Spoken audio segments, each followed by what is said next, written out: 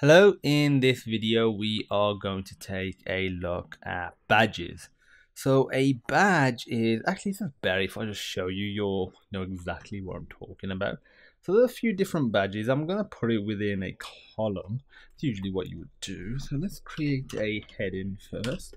So this is one way that you could utilize a badge. I'm just going to call it heading, and then you put a span. So this is the actual badge itself, is the span, and you'll have a class of badge, and then you put BG for background, and let's say put secondary for this type of color. I'll show you all the different background themes that you can use, and I'll provide a link to that website as well. So if I go new, so we have the regular heading, but this is the badge. It's just a little bit of styling. So let me show you it in a button. I think you'll become a bit more clearer, the use of this. So if I get rid of this and create a button,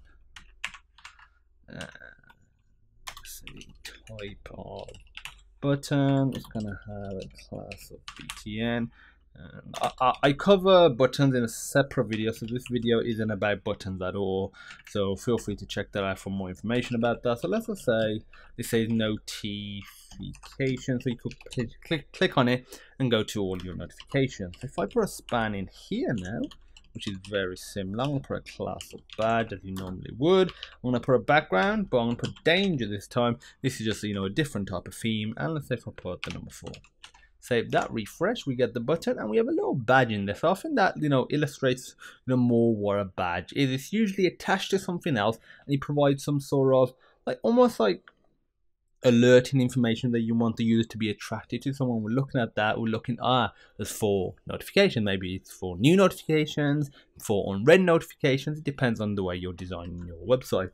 And you can also have a badge that is a bit more rounded. So if you look at this, it's got a slight rounded corners, but if you want it more rounded, what you can do, and you can actually make the current badges these spans into the rounded one that I'm going to do, but I'm just going to create a new one just to show you. So if I put span, so you don't need any extra button or heading to attach this to. You could do it on its own potentially. Let's put a class of badge, and you put rounded pill, not ill, pill, and then you just put the BG, the background as you normally would. You want to put info, so it's a different type of color scheme, just varying it up a little bit. Put information, and if I refresh, we get that. So that is just more of a rounded badge, and like I said, you can apply it to this and to this one right there. So this one is a lot bigger because it is within the heading. So if I was to change this to, let's see, H4 for example, it's all a lot smaller. So that is it. If you have any questions, feel free to pop me a message. There'll be links in the description to the GitHub page, the Discord channel where I'm helping, but there's hundreds of community members as well, so you can hit them up, so in case I'm unable to respond. And yeah, just in general, I look forward to seeing you in the next video.